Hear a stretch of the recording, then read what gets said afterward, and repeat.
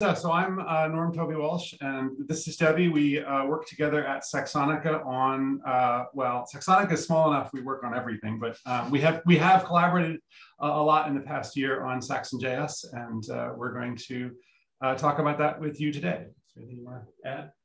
No, it's going to be great. It's going to be great.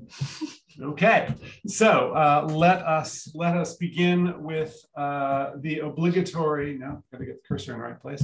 Begin with the obligatory "What is SaxonJS?" slide. And all I really want to say on this slide is that SaxonJS is an XSLT3 and XPath implementation in JavaScript. So it runs in the browser, it runs on Node.js.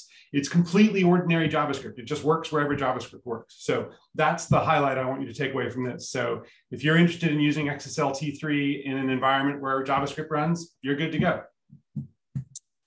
I hope that everybody has, who is interested in trying to follow along, got the message about the repo, which has been up for a couple of days now. I put everything in it yesterday, but it's been testable for a few days, and that you've all managed to download that and get it working. We're going to leave all of these materials online, so you can do this at your own pace afterwards if something goes wrong today.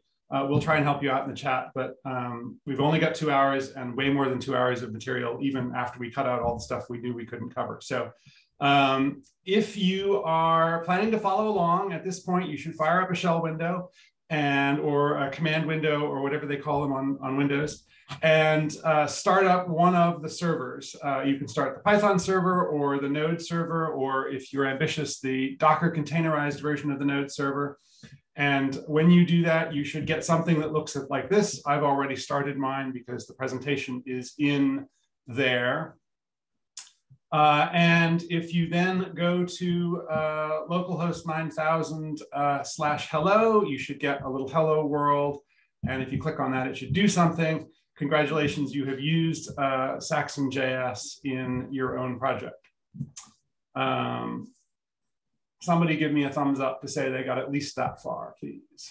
All right, good. We have somebody who succeeded. Great.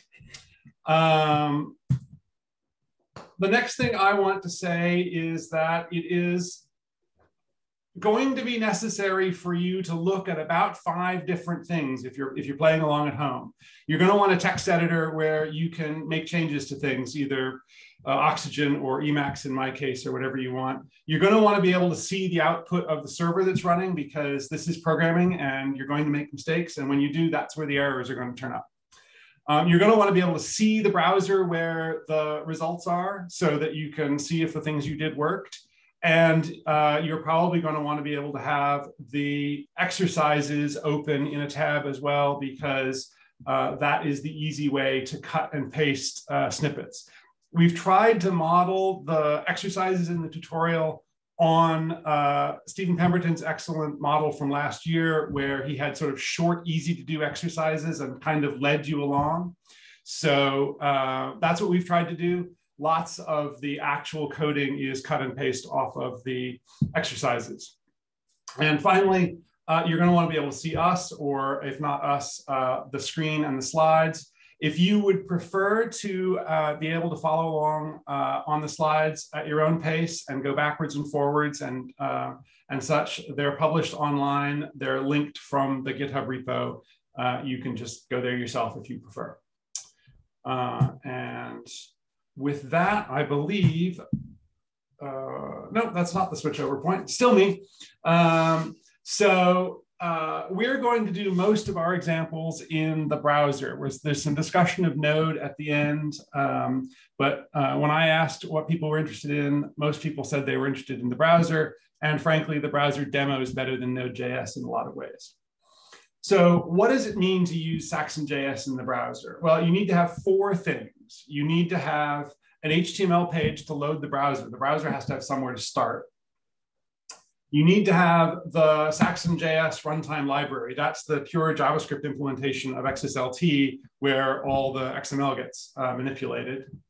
You need your style sheet in a compiled form, which we'll come back to later. And you need a single line-ish, give or take, of a JavaScript glue to get the whole thing going. As we said in the README file for the repository. You don't need to know JavaScript to follow along. You certainly don't need to know JavaScript to use XSLT in the browser with SaxonJS, but there are some places where you have to stitch some things together. So the anatomy of that hello world example that you just looked at is these four things. There's the index.html page, which I can show you. That's not the index.html page, but there's the index.html page, which is what the browser loads when you go to the hello site. There is the SaxonJS runtime library that will do the work for us. There's the compiled style sheet, which in fact is, I'm not going to show you the compiled one. It's this tiny little style sheet that just does something when you click that button. And finally, there's a tiny little bit of JavaScript glue, which I have put in a separate file because I tend to put things in separate files. And that's everything that's on that page. That's how it works, modulo a bit of CSS to make it look pretty. We're going to cover all those things in more detail. I just wanted to give you a sort of whirlwind tour. The interface between the browser and the actual guts of SaxonJS, the actual code that runs in response to things, is an object that in the browser is called SaxonJS. And you don't need to understand objects or browsers. You don't need to understand, objects or JavaScript, but just know that you get this thing called SaxonJS, and you can make it do things on your behalf by putting .method name after it. That is .name followed by parentheses. The next exercise, you're going to use get processor info because that's nice and easy. Throughout the day, we're going to use a lot of the transform method, which is the one that runs transformations for you. If you want to know more about it, the website, our documentation on our website is complete and has all the gory details. We've also provided a quick reference. If you're following along at home, you can click on that link and see the quick reference. I recommend you do that right at the moment, but if you come back to this later and want a quick ref, there it is. Now we're switching over.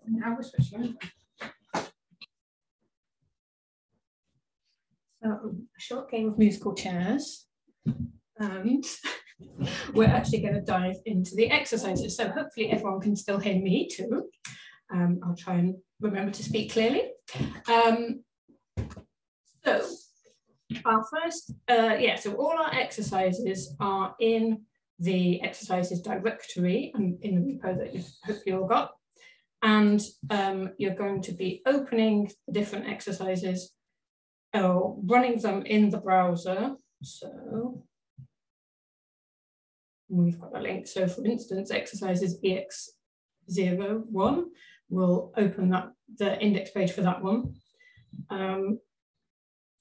So yes, within the exercises directory, we've got the indexed HTML files and XSLT files, and those are the ones that you're going to be editing yourselves.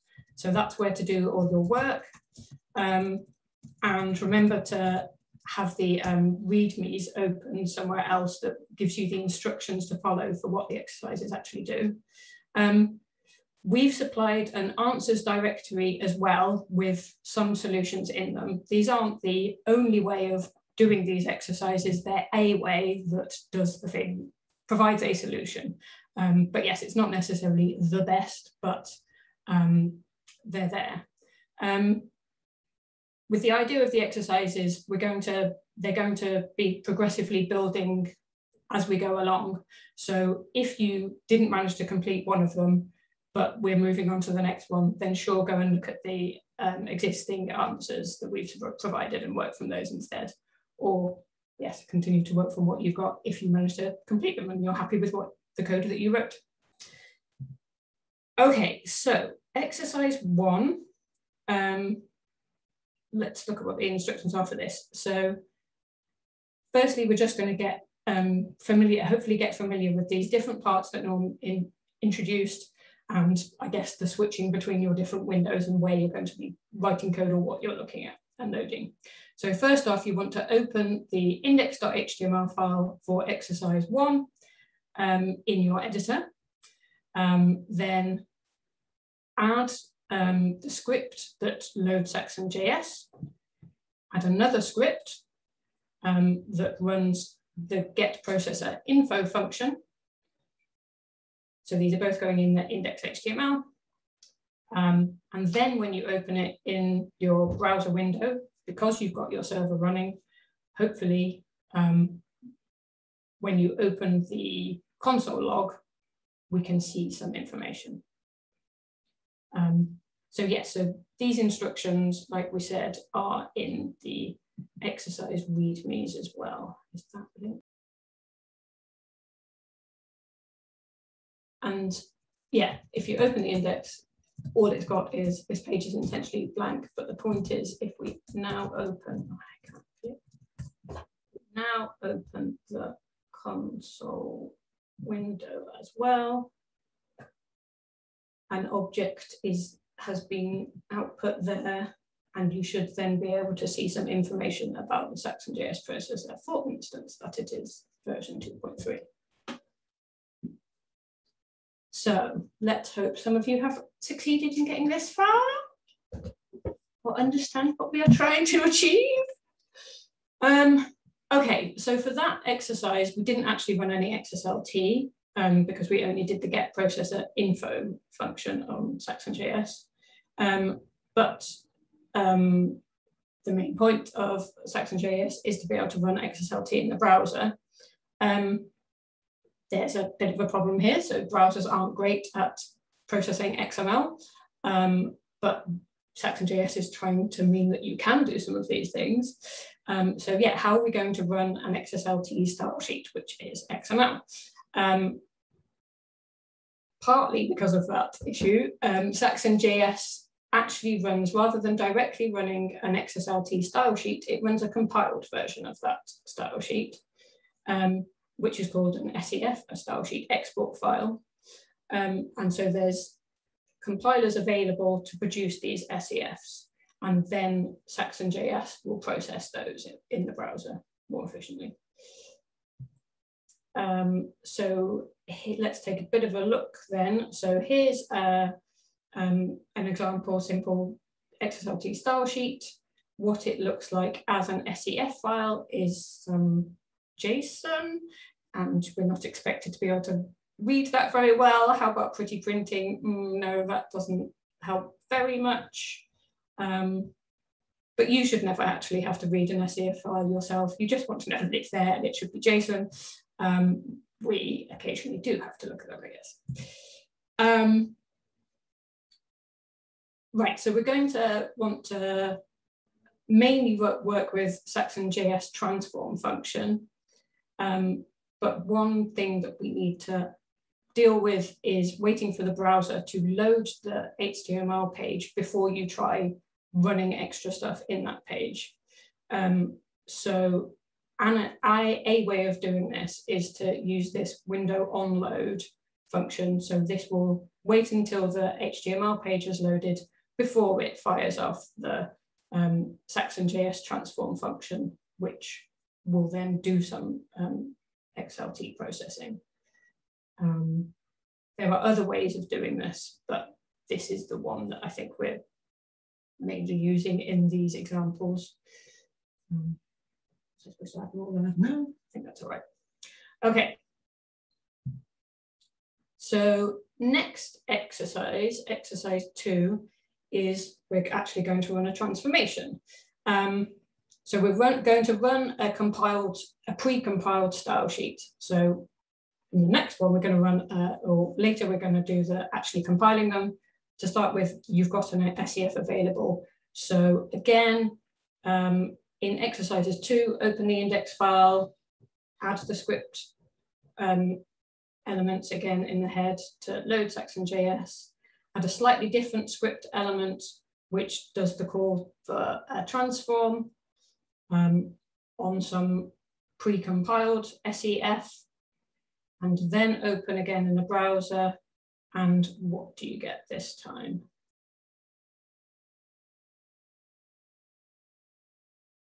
I guess some of these things we can keep going. You've had a couple of minutes. I hope that you've managed to get some of these things open and are navigating around the different windows. That's probably the main challenge, or one of the main challenges. Okay, so what were we really doing? Why did that run a style sheet? Well, because we called the transform function, and that's precisely what that's intended to do. And the arguments that we supplied, we provided a style sheet location with our precompiled SEF and an async call, but maybe we're going to gloss over that. We've got to do asynchronous processing, so that's required. The JavaScript engine in the browser will run this transform function, which fires off and does the style sheet. And then how does that work? So we only provided a style sheet. We didn't provide a source document or anything, but we're relying on the default initial template action. So only supplying a style sheet, the default is to call a template named XSL initial template, and that's the one that we've got in the XSLT. And that's what we're going to use in pretty much all of the examples. So we should get familiar with that. Yeah, so this example only used style sheet location, the first one of the options for the transform function, but there are plenty of others because of course you want to run different sorts of transforms. You might want to provide style sheet parameters or other such things. And again, you can go and look at the references or our documentation for more information about those. Again, in this one, we're pretty much going to stick to using style sheet location, I think. Okay, and I think we're musical chairs again. Thank you. Right, so so far we've done all the heavy lifting. It's time for you to do some of the work. The next thing you want to do is to compile your own SEF files. And on this slide, we're just reviewing how you might do that. There are basically two ways you can do it. If you have a license for Saxon EE, then you can use the Java product to compile a style sheet with an incantation that looks like this. For the purpose of this tutorial, you do have a Saxon EE license. It's in the lib directory, and that will last for a few more days. So you can play around with this today and over the weekend at least. I forget exactly when it expires. If you aren't comfortable using Java, or if you don't have a Saxon EE license, there's a compiler built into the Node.js version of SaxonJS, and you can use that. It does require installing Node.js, of course, but and the difference here, just for a little background, is the Java product compiles with the SEF file with Java. The SaxonJS Node.js version actually has an XX compiler, a compiler written in XSLT. So if you were looking at the options there, this slide, we're just going to summarize what those are. The XSL and export options tell it where to get the XSL file and where to put the SEF file.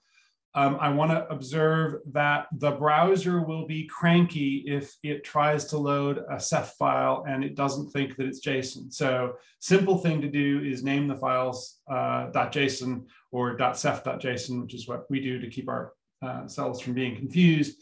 You can name them anything you want, but if you name them something else, you're going to have to configure your web server to serve them up as application JSON files, or the browser is going to be cranky. Target.js tells the compiler that you're compiling for JavaScript as opposed to something else. No-go says that you don't actually want to run the transform, you just want to compile it.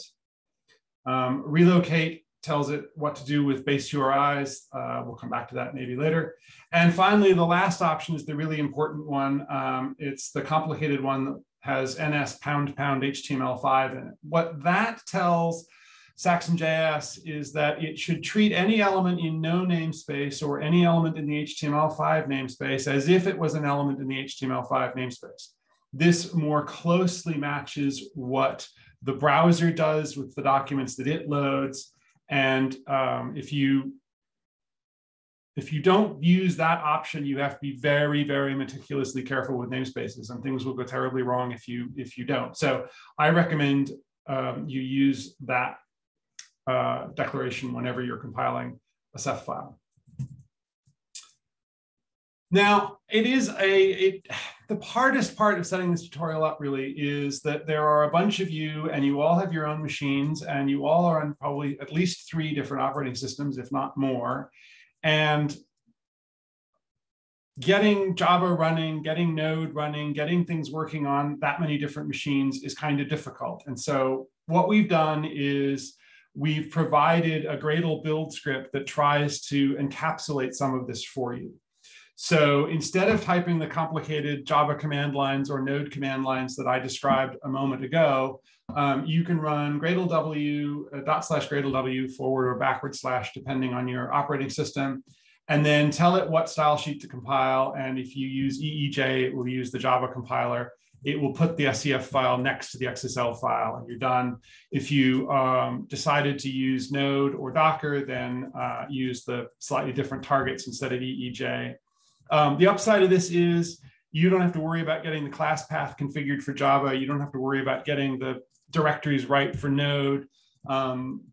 It will probably work better for most of you and quicker for most of you. The downside is this is probably not exactly how you'll do it when you're doing it at home in other projects. Although, to be perfectly honest, I've sort of settled on using Gradle as my build tool. So this is kind of like what I do in the real world. So we're going to go on to exercise 3, which is your first opportunity to compile a Ceph file, a style sheet. So what I want you to do is open up another shell window. Don't stop the server. That's got to stay running. Open up another shell window and navigate your way down to where the repository is checked out, and run this Gradle command if you want to use the Java compiler. Run this Gradle command if you want to use the Node compiler. Use Docker _XSLT3 if you're using the Docker container. And that should produce an output file. It shouldn't produce any error messages. Assuming that works, then I want you to open up EXSL exercise 03 in that directory and make a couple of changes to it as described in this page and in the README, and load it up in the browser and see if A, it works, and B, does what you expected. And I think what we'll do is give you a few minutes to do that. There are some questions. Yes, so if you're looking at the chat window, Sid is reporting an XML parsing error in the Ceph file. From this, I deduce that Sid is using Firefox. We discovered this bug just in the last week or so. I forget who reported it. If you're out there, thank you. Although we don't care in the XSL, in SaxonJS about the MIME type of the thing that's loaded, SaxonJS 2.3 has a bug where Firefox is fooled into thinking it's supposed to be XML. We got a default wrong. I got a default wrong. It's my bug. And so it tries to parse the thing as XML, even though it isn't. This is completely harmless. Firefox doesn't actually stop processing when it encounters this error, and we will fix that in the next release. But, yeah, so don't worry about that error, but yes. What's that?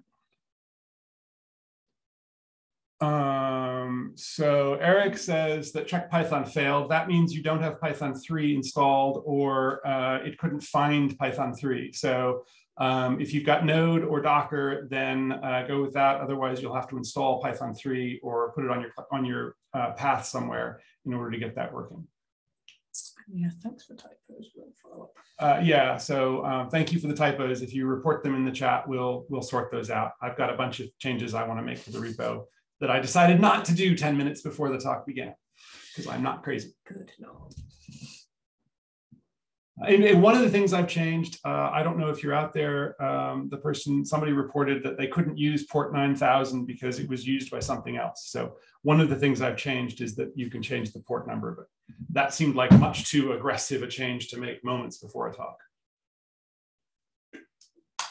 All right.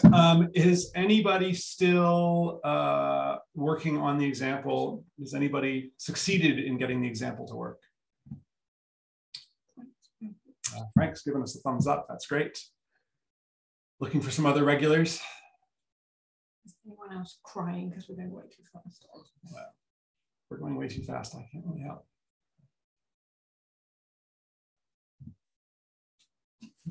Yeah, that's fair. You've got to look at 6 different screens and listen to us at the same time. It's a bit of a challenge.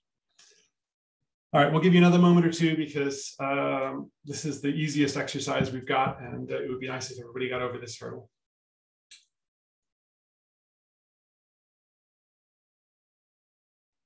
All right, while the last minute is winding down, I will show you the answers that we got in case. Exercise 3. I meant to add style to this to make the words bigger. Sorry, I'll try and fix that. When you load up exercise 3, you should get, congratulations, your style sheet ran. That means you successfully compiled the style sheet.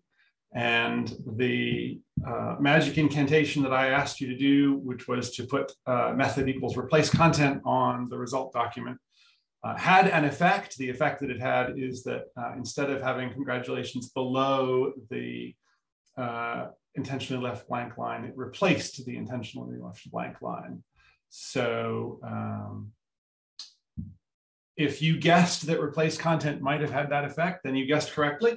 If you didn't guess that, then, well, that's still what happened. All right, that's my timer going off, so I'm going to press on. I hope that everybody who was playing along at home succeeded. The next thing we're going to introduce is this sort of collection of recipes. I was trying to come up with an example that we could use that would be simple enough to be understandable, but complicated enough to have some sort of feel of reality about it. So what we settled on after some discussion was recipes, because everybody knows what recipes are, and there are a few interesting things you can do with them to make them interactive. The recipes are mostly in HTML because that's what the browser displays, and so there's less transformation work to do.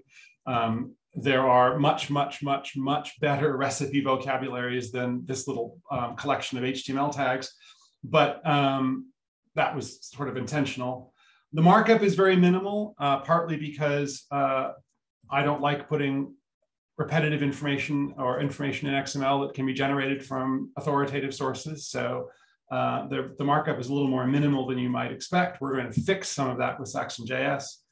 And I've explicitly used extension attributes to identify quantities that will be of particular interest to you in future exercises.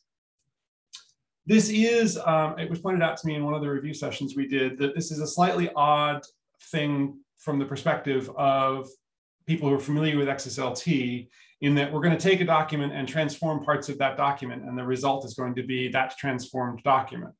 In a traditional server-side, working on your desktop sort of XSLT environment, you probably think of taking a document, transforming it, and getting a completely new result document. That's not quite what we're doing here, because that's not a model that works really well in the browser.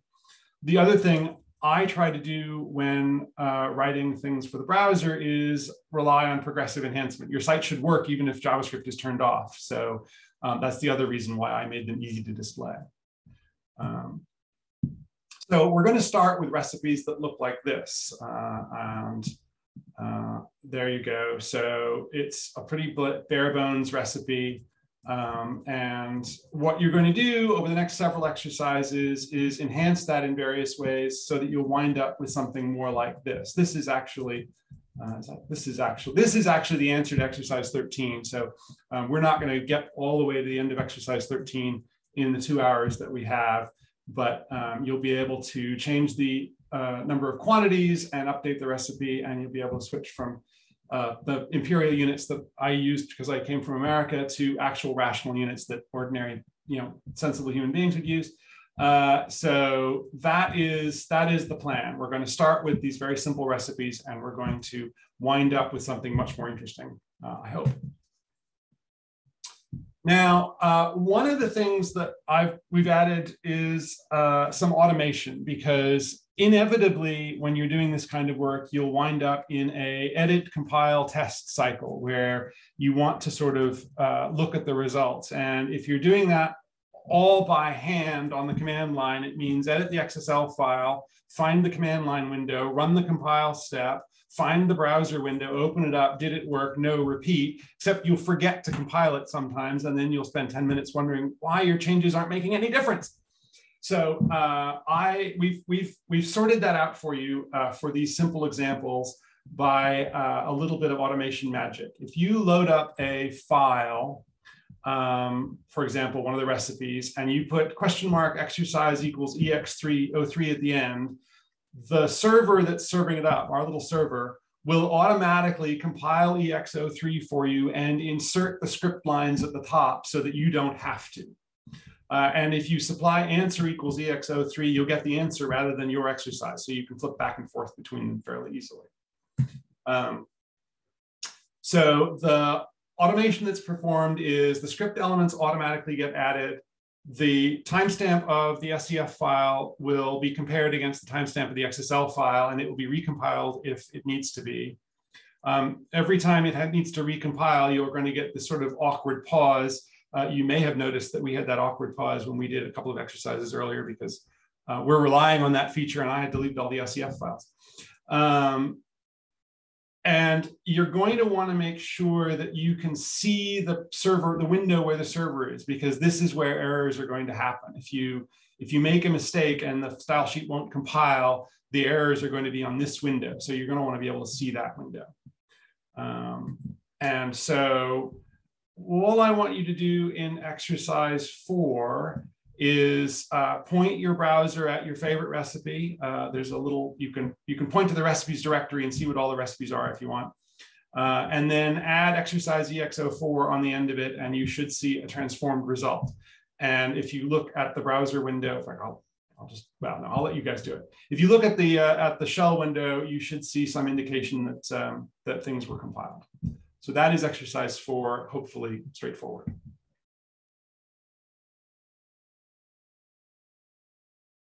All right, that's about 3 minutes. I hope everybody managed to make it work. Let's take a look and see what was supposed to happen in case you got stuck or weren't following along. So if I bring up an editor and I edit exercises, well, actually that's not what I'm supposed to do. I'm supposed to go to recipes and add exercise equals EX04.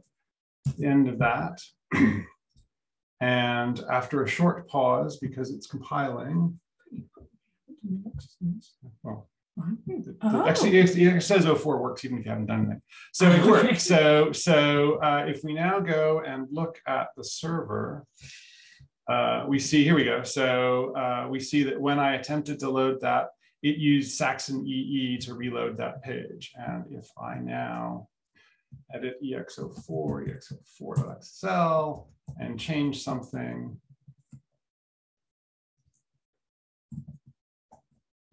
and save that file. Look, ma, no hands. If I press reload, again, there'll be this pause while it goes off and does the compiling, and it worked again. So that's what you should have seen when you were doing the example. You're going to use this technique for all of the examples in the second hour because it saves so much time.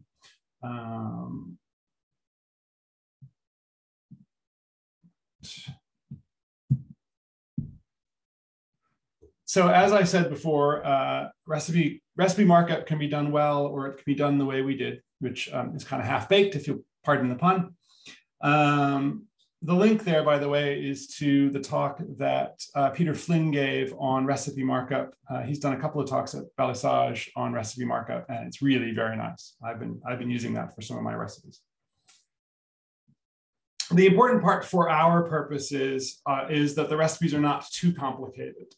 There are a few things in each recipe. There's a title and a category and a number of servings and some ingredients and some directions, which can also contain some measurements. So what I want you to do for exercise 5 is using your editing tool of choice, navigate your way into the recipes directory and open up a recipe or two and look at the markup. Think about how the various features are represented in that markup. You're going to be using, you're going to be writing XSLT to transform these things when we come back from lunch. And so you'll be in good shape if you have a sense for what that looks like. So I'll give you a moment or two to do that, and then I'll show you, I'll navigate my way around the features for you, and we'll see where we get to. All right, so I hope everybody was able to look at a recipe. I don't think this is the most complicated. There are 7 cases of an element with quantity but not units. That's true. Those, I think, are for things like apples and eggs, which don't really have an obvious unit. So I hope everybody, for this group is probably kind of a silly exercise, but I hope everybody can see that we have the number of servings identified with a particular span and an ID for the various quantities. Although the quantity is here, the quantities and the units are over here, we've also separately identified the ingredient. So you can imagine, for example, that if you were changing the number of servings, you could do some math on the quantity, and then you could reproduce this directly by outputting the new quantity and repeating what's in the span. So that's that's funny, Michael. The directions similarly are mostly just HTML, but they do occasionally have some things embedded in them. And if I go back to what we're aiming for, I suppose I don't really. Just open it. Yeah, just open it up again. I could have done that.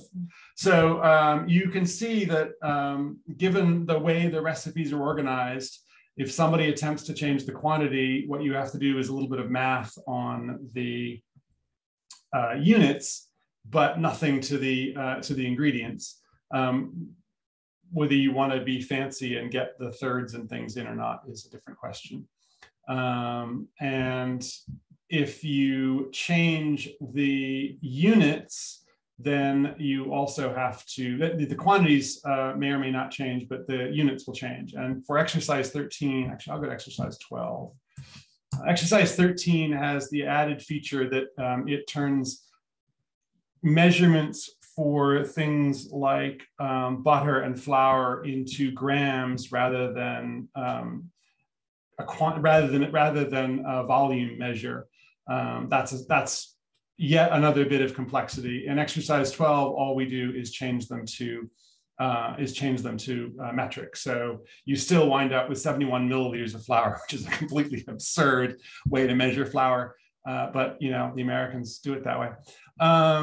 So that's where we're headed, and we're going to do some exercises along those lines before we're done. Where was I?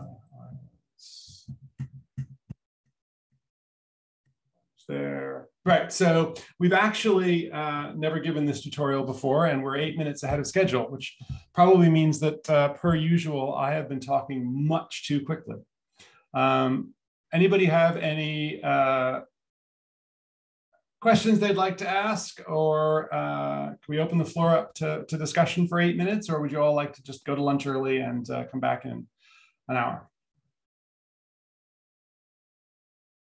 Of course, we can't hear you because you're muted. I think discussion is fine. Okay. Can I look at the life cycle of the object? You mean the SaxonJS object? The SaxonJS object gets created when the runtime is loaded, and in the browser, I believe, lasts until you navigate off of that page. In Node.js, it gets created when you do the require statement to load the runtime. And if you do that in different modules, then you'll wind up with objects that last different lengths of time. But how did I manage the fraction characters? So if you look, if you look in the lib directory, there is a little fragment. I wrote that bit for you. So if I load up the answer for exercise 13, it loads a little utility library that will convert numbers into fractions. So yeah, I couldn't resist. Looking at 0.3333 milliliters or cups or whatever was just driving me nuts. Yeah, that's why that's in the, that's two things about exercise 13 that, that are more advanced. One is doing that kind of thing, and the other is loading up the JSON document that describes the conversion between grams and milliliters or et cetera. And we'll look at that next hour. Not U plus 2153. I don't actually know the Unicode codes off the top of my head that well, I'm afraid. Just sorry to disappoint you, Sid.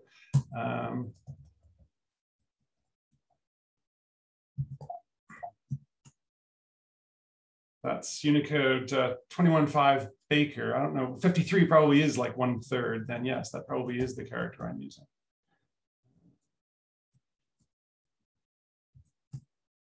Yes, 2153. It's time to actually get into doing some exciting things with SaxonJS.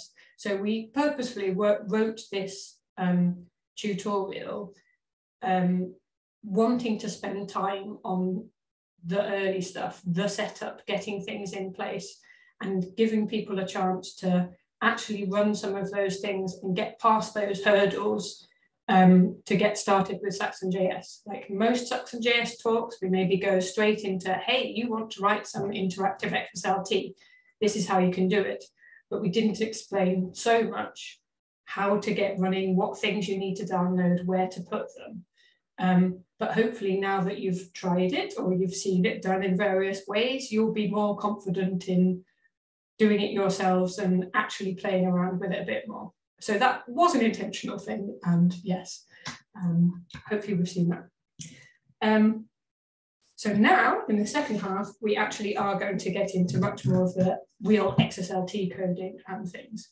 So the way that we've written the slides now, as we already had earlier this morning, I guess, is we're just going to feed you some of the information as we go along for the next exercises coming up. So there are a number of interactive XSLT extensions that are available with SaxonJS, functions and extension elements. And we're just going to introduce a few as we go along for the exercises. So the first one that we'll look at is our XSL page. So the browser's DOM is not an instance of the XDM, but we want to use XPath and XSLT to manipulate this DOM and find our way around and add parts to it. So SaxonJS behind the scenes treats it as that. And the way that from within your XSLT, you can get at that object, that the page DOM, is with our XSL page function. So you just call that and it returns the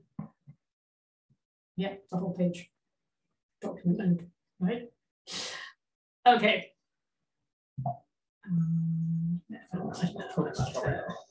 Thank you.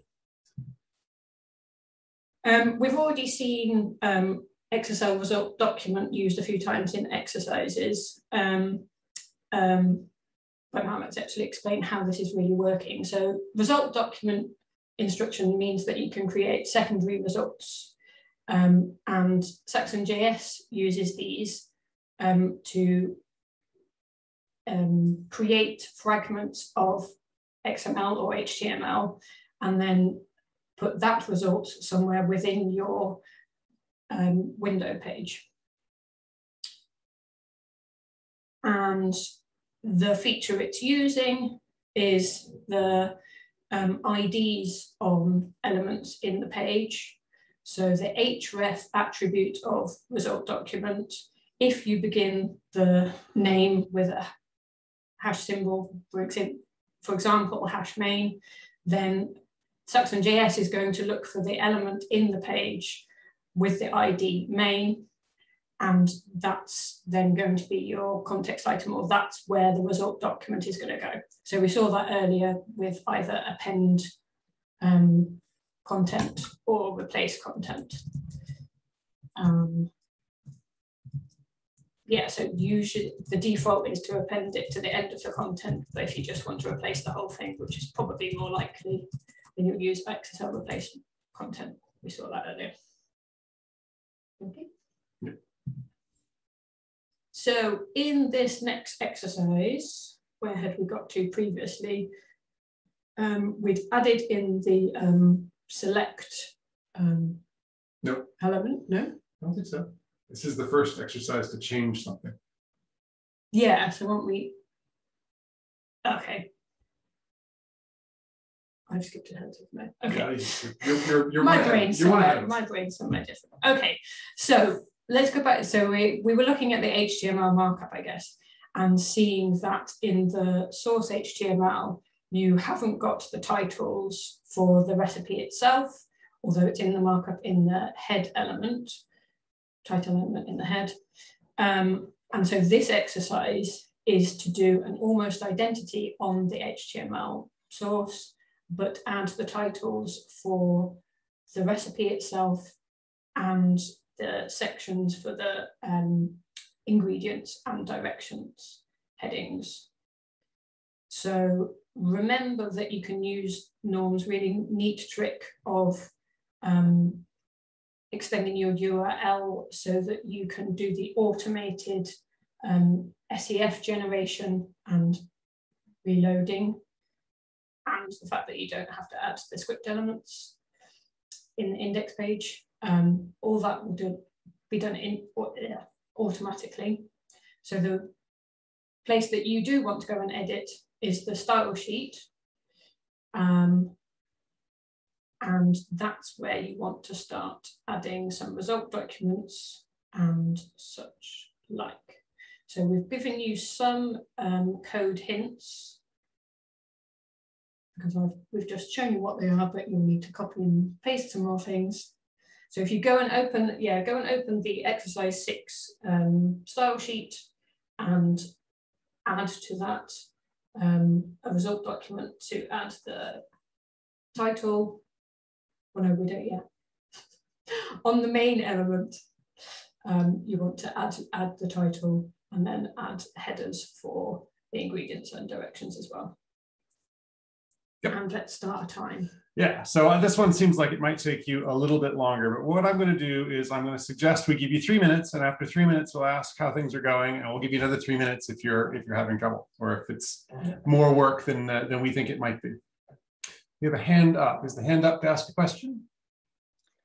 Yes, I have a question, if that's possible. Yeah, sure. Yeah.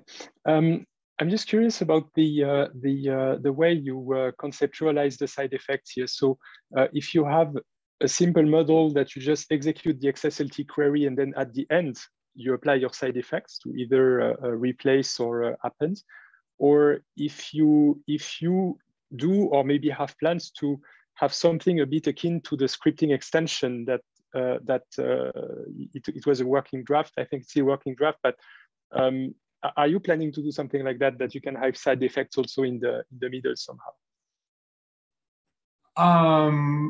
At the moment, we're constructing the secondary result documents and then updating the DOM with those results. There's nothing at the moment that's like the scripting extensions. It's an interesting idea, but as you can maybe imagine, the models are a little complicated. So offline, maybe we could have a conversation about what you think would be the value in doing that. But at the moment, it's just replacing the content with your new fragments. That makes a lot of sense, and it's also simple and understandable that way. Yeah, thank you.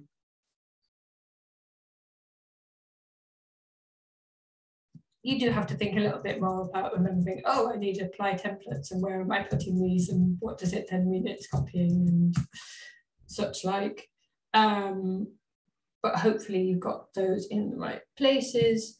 And then to see what you're expecting to see, I can see the right place. So if I go to the answer, exercise 6.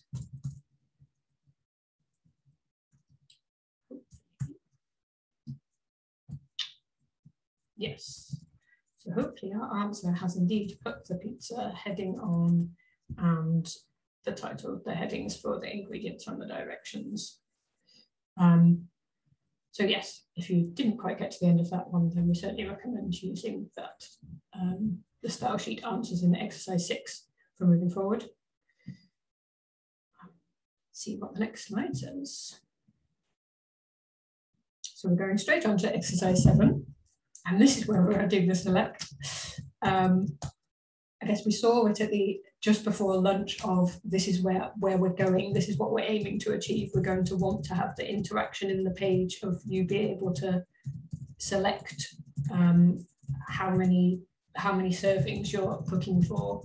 So the first part of that is just going to be adding the select option to your page and reacting to the event of clicking on that.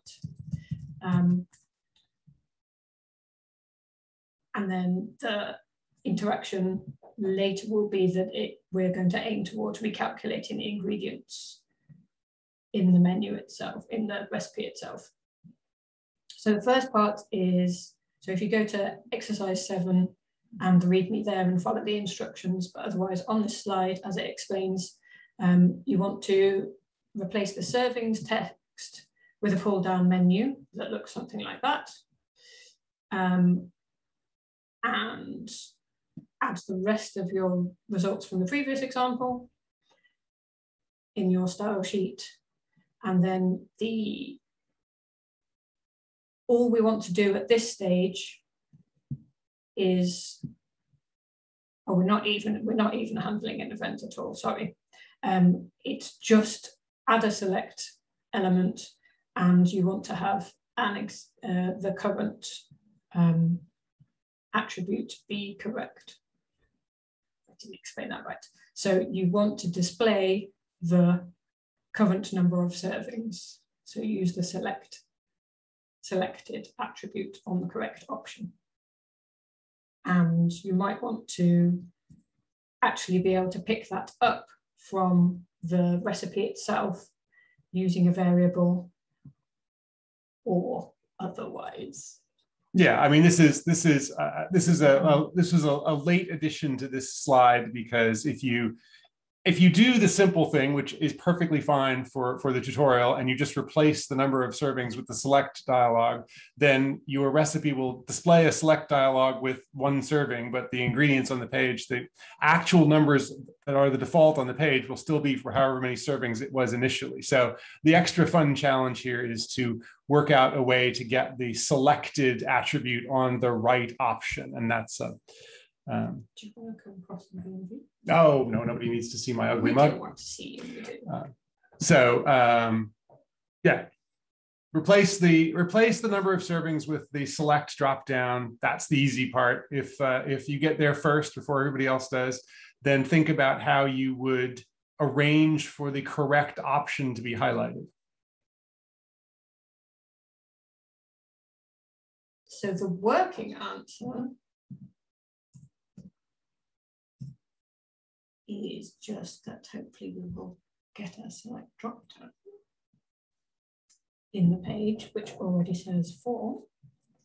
And then we can click on that, but it does not yet do anything. Should we also look at the XSLT itself? I think you should just go on to the next slide. Yeah, I think we're going to carry on. Again, refer to the answer instead if you need it. But yes, now we want to actually be able to handle within the iXSLT interaction in the browser from users. So we want to pick up browser events. So to actually make these recipes a web application, and respond to user events. How that works in the browser is that, yeah, there are event objects for clicks or changing things or scrolling in a page, and any of those actions fire an event in the browser. And then the event has details about what the interaction was, what kind of event, and then the browser itself looks for event handlers, so code that handles the type of event that it was. So it starts by looking on the event where the event occurred, so a click, for instance, on a button, and then the parent element and the grandparent and so on, and that's called bubbling up. So wherever it finds an event handler in any of those elements, it will run the code for that. So how are we going to allow you to create event handlers is with an event handling template in your XSLT. So suppose, for instance, like in this example, you want to respond when someone changed a select pull down. So we're looking for the change event on an HTML element, in particular a select element. So we're going to write a template which matches or acts on a change. So we use an IXSL on change mode. And that then means we're creating an on change event handling template. And the match element for your template, the match attribute, tells you which element this event handler is going to be located on. And of course, you can use whichever event name. The mode to use is IXSL on event name. Okay. And then once an event has happened, then how can you, from within your IXSLT, find out information about that event? We've got an extension function IXSL event that will then get the event object. So the event object is a JavaScript browser object, not an XTM item. So we also want to know, well, how can we interrogate that sort of item? And so there's another extension, IXSL get, which means that you can look at the properties on JavaScript objects. So for instance, in this case, we're likely, or one thing we might want to do is look at the target property or the value property of the target of the event object itself. And here is how you will do that. You use IXSL get on the event object and look up the properties in this form. So there's kind of a mix of JavaScript syntax in there, but hopefully you can see past that and see what that's doing. I guess one thing that you do just have to know is what the properties of the event are. So the references include some links to online resources you can use to look things up. So you can't magically know that the event for a change includes a target property, and that target property includes a value property that will tell you the value of the option that was changed in the select. You aren't supposed to be able to know that just out of thin air. You have to look that up. We're giving you the line at the end, which is the answer for this exercise. But if you want to do something with a button change or do something with a scroll action, you will have to look up what properties you want to find. They're almost always there, and a web search away. Yeah, and exactly, someone's raised in the chat that you could create your event handler in JavaScript, and yes, you could do that. But this is a way for us to write it in XSLT itself. Okay, so let's go to exercise 8 and work on what we previously had. Now you want to be able to handle a change event on a select element. So we're going to stick in exactly one of these event handling templates. For now, all we're asking is to demonstrate that you've captured the event.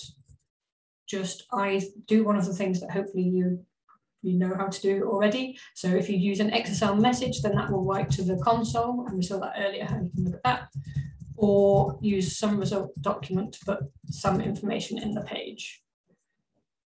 And then in later exercises, we're actually going to change more things on the recipe. But for now, just do something simple to make sure that you are catching the event. It's been suggested on the previous slide, there was an extra parentheses in that example. Can we just go back and peek? I'm just curious. Open, open, close. Yes, I put an extra paren in there. Sorry. Thank you. Thank you, Patrick. John did. Yeah.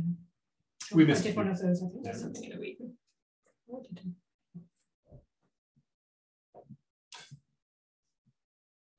If you had trouble finishing the previous exercise, feel free to copy the answer from the previous exercise and start there if that's simpler for you.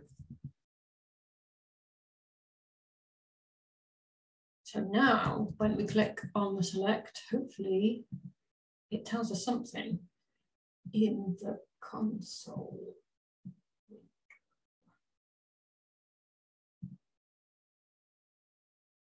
I changed something. That's good news. Let's do it again. It happened again. Good news. But yes, you might have done something subtly more interesting in the page. But there we go. Next exercise is again more involved. Oh, there's more XSLT and XPath involved in this one, I think. A bit more thinking. We're getting to the real meat and potatoes if we're going to abuse the recipe metaphor to no end. Oh, he's funny. So yes, we're actually going to start updating quantities in the recipe with this change the number of servings. So Norm has very nicely put together some suggestions of how you would want to do this.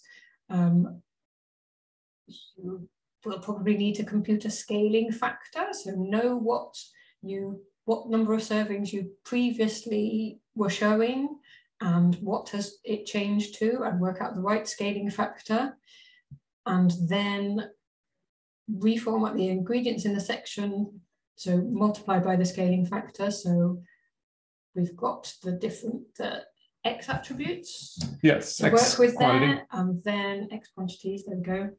And you'll want to use the result document to update that ingredients list and the whole list at this stage, right? Yeah. Update that whole ingredients section with the new numbers in.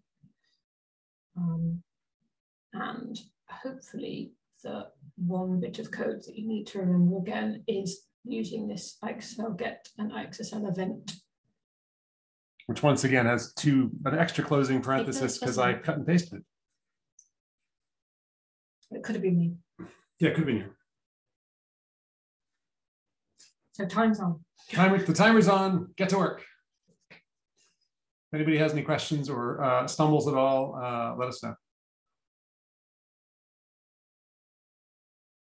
You do. Yes, you. So Peter observes in the chat that after you update the select, you need to be able to get the new value in order to determine what the scaling factor is. So you might have to go back and think about a way of squirreling the original value away in a corner someplace where you can get out again. I believe in my solution, I shoved it in an extra X hyphen attribute on the select element, but that's not the only way to do it. But this get should get the new value. Yes. So it's remembering what the old value is that you also need to have done.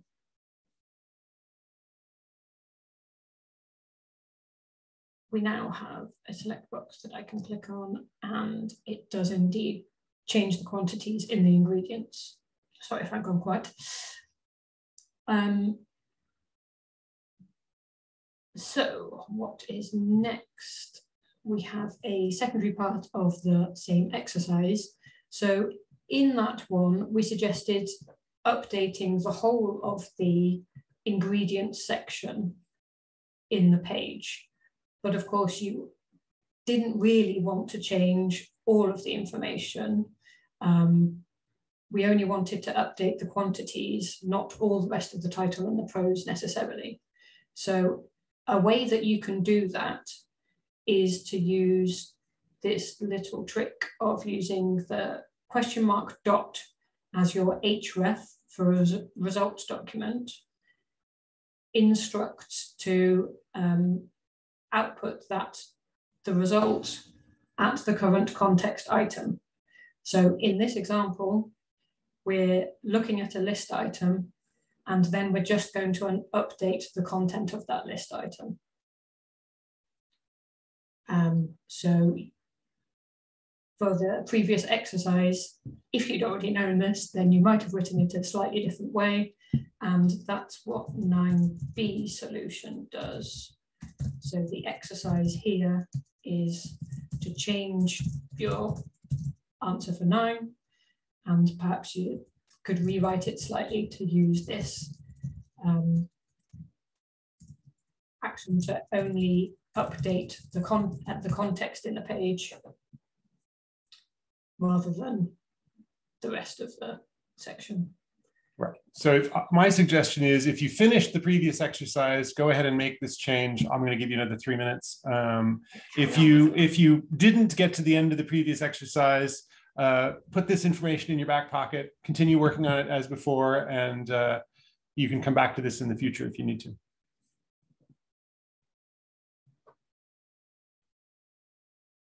Should we use the chairs? Yeah, we can use the chairs. I think this is where the yeah, this is where the musical chairs occurs. Okay.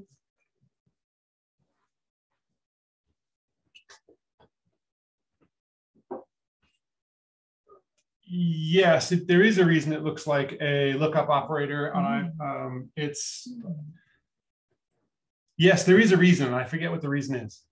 Why does it look so much like question mark dot it looks like a map lookup operator, because it is a map lookup operator in some sense, and I have forgotten precisely what sense.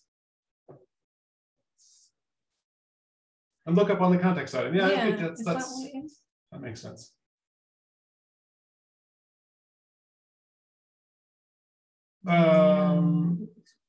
No, you can't use it for navigation, because it's just saying where the output of results document should go. Once you're in this context, if you're in a template if you're in this template, for example, and you want to know what an ancestor is, you can just use XPath to get to the ancestor. The context is already what it is. That's just for the result document. John said there was more. Yeah, it basically, we have in the past, there has been the question mark introduced effectively an XPath, which meant you could basically generally navigate down below the point where you wanted to make the effects. And we only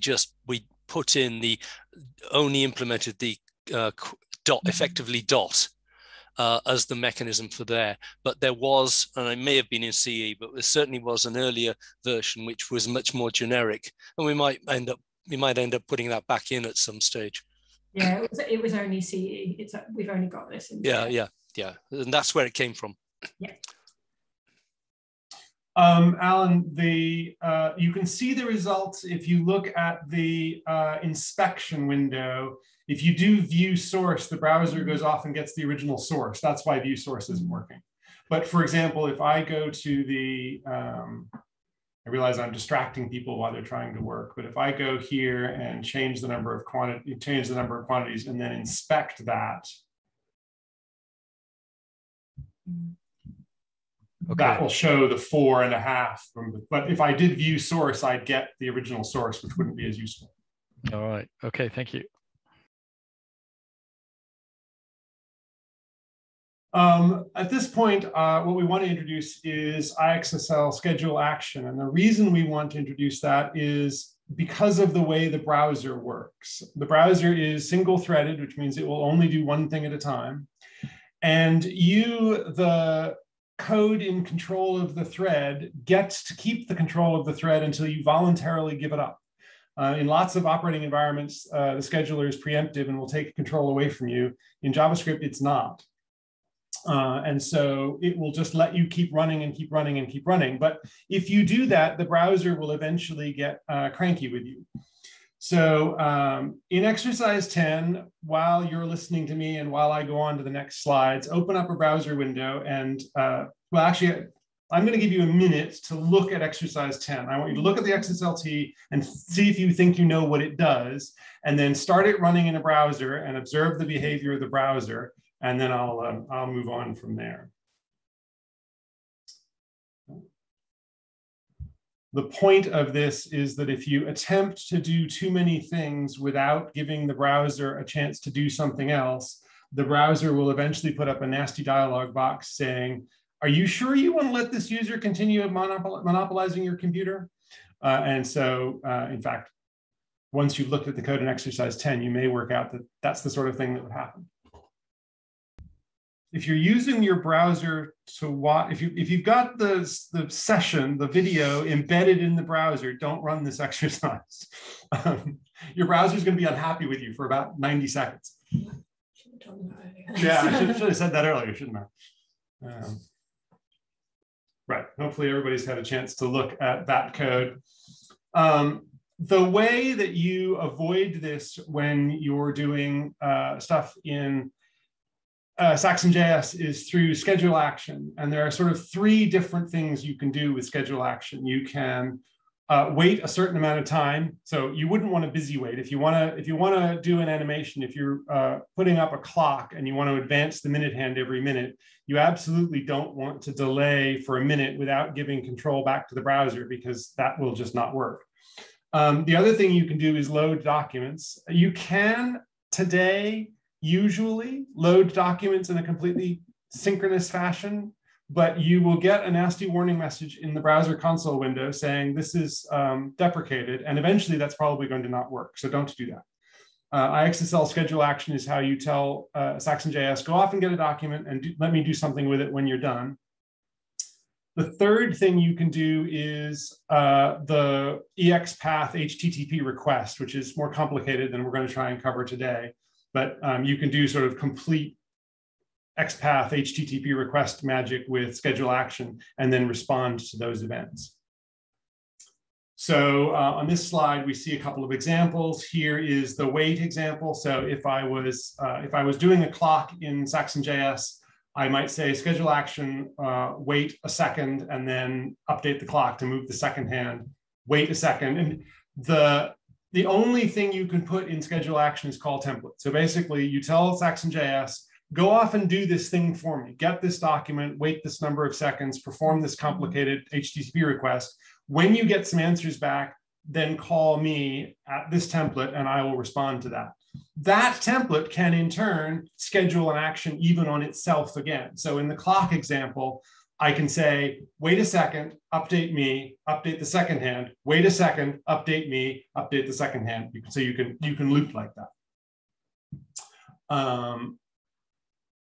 One wrinkle is that behind the scenes, the way this works is the document you've requested in the second case doesn't get delivered directly to you. It gets put into the pool of documents that SaxonJS knows about, so that when you do a doc or unparsed or JSON doc request on it, it will be immediately available in the cache, and the browser won't be cranky with you for trying to do a synchronous request. Exercise 11, 12, and 13 belong here. And I want you to try and do those exercises offline. We think they're the valuable next steps for learning how to do some of these things. Please, try them out on your own and report back. Ask questions in the Slack chat or send us email if you have trouble completing them. In the interest of time, I'm not going to try and make you do them on the clock at the moment. I will show you the answer to this one because it's fun to see schedule action in action. That's not where I wanted to start. I wanted to start with the HTML file. And I want to start with the answer. This is exercise 11. So 11A.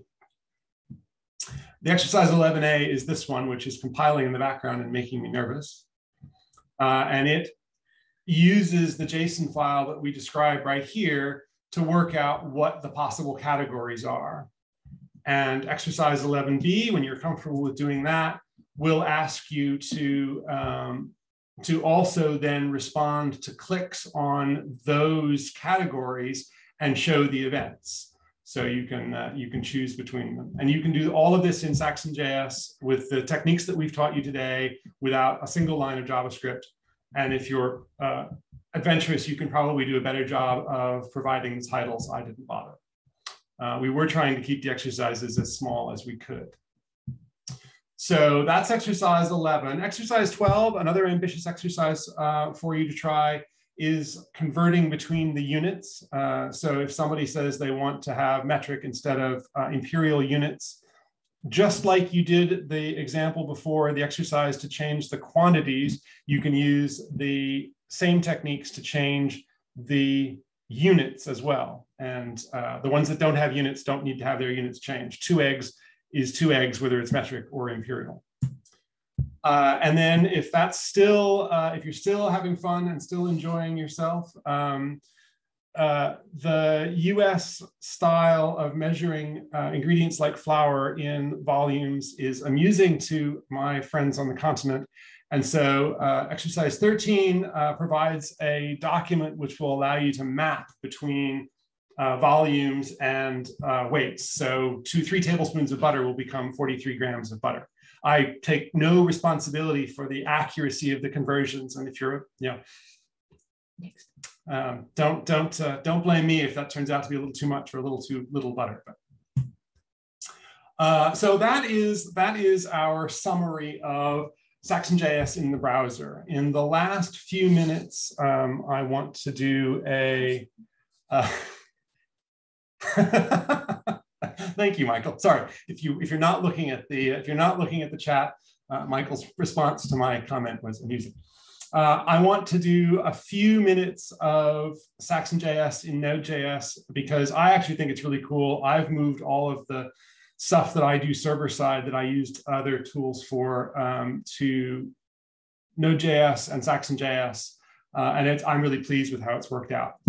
So what is Node? For those of you who haven't heard of it, it's basically JavaScript on the server. Some folks who were doing a lot of JavaScript work in the browser said, we've got all this code that does all this cool stuff that runs in the browser. We want to run it on the server as well. Why can't we do that? And so they got together and constructed a server backend that runs JavaScript. There are a lot of applications that run on Node. There's a really large ecosystem of tools that make writing applications to run on Node easy. I was amazed how quickly I could hook up databases and web servers and things, just download the right packages and it kind of works. But Node is in JavaScript, and as we've already observed, JavaScript doesn't have great support for XML, and so that's what SaxonJS is for. SaxonJS runs in Node as a hunk of JavaScript and provides XPath 3 and XSLT 3 on Node.js and performs very nicely. There are 2 packages. There's the actual SaxonJS implementation, which is what you would use in your application on Node.js to run the transform function and such. There's also an XSLT command line tool, and that's what you use for compiling Ceph files, for example, or just running transformations from the command line if you want to use Node as your platform. Those are the 2 packages. If you know how Node works, then this slide will be completely self-explanatory. And if you don't know how Node works, at least observe that it doesn't take very much in terms of lines of code to use these 2 tools in your Node package. This is how you tell Node that you want to use packages. So I wanted to do an exercise with you, but I thought trying to teach you all how to use Node might be a little bit evil at this juncture, having forced you through 2 hours of exercises. So instead, I'm going to show you a Node.js package written that uses SaxonJS. And what we're going to do with Node is we are going to compute the number of days until Christmas, because I find doing date arithmetic in XPath easy and straightforward and makes sense to me. And I find doing date arithmetic in Python and Node and JavaScript and other things always sort of slightly confusing, because days are 1-based, but months are 0-based, and years are what, 1900-based or something? Never mind all that. So instead, what I've done is I've written a little tiny Node.js tool that imports SaxonJS, works out the date in terms of year, month, day, the ISO 8601 date for Christmas, and then runs this XPath expression. It uses XPath evaluate, which is a SaxonJS API that we haven't actually previously used, but here's an example where you might want to. And it will tell you the number of days until Christmas. So does anybody know the number of days until Christmas? I'm going to tell you. I'll be a little disappointed if it's what's on the screen when I switch the tabs, but if I say node Christmas, our SaxonJS thing will run, and it's 51 days until Christmas. So the other thing you can do is transform documents. I think I've already said this, using the XSLT3.js, which we saw earlier. And thank you. 1400 local time on the dot. We have reached the end of our slides. There are lots of references in the slides that follow. Thank you all very much.